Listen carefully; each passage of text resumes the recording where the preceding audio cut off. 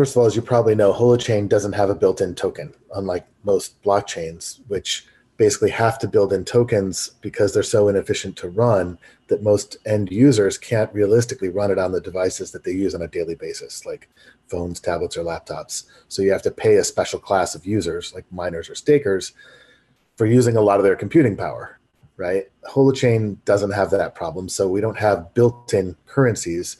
So HoloFuel doesn't have some special status in Holochain in terms of, being a king currency or something like that. You can build currencies on Holochain, and HoloFuel is an example of a currency built on Holochain. While Holochain doesn't have this problem of sort of this imbalanced load, Holo does. Holo is this hosting framework designed to let mainstream web users have full access to the kinds of P2P apps that are built in Holochain, but they're not a peer. They're not running a full peer.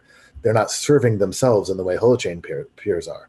So it's actually designed to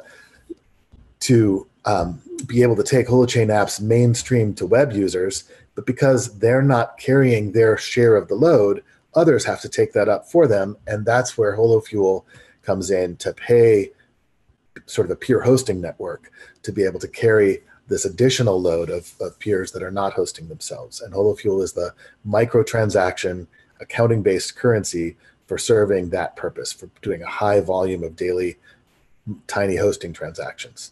So that's one of the pieces that we need to take Holochain mainstream. And so it's special for us strategically, but it isn't special in terms of having any other kind of status versus other kinds of currencies people would make on Holochain.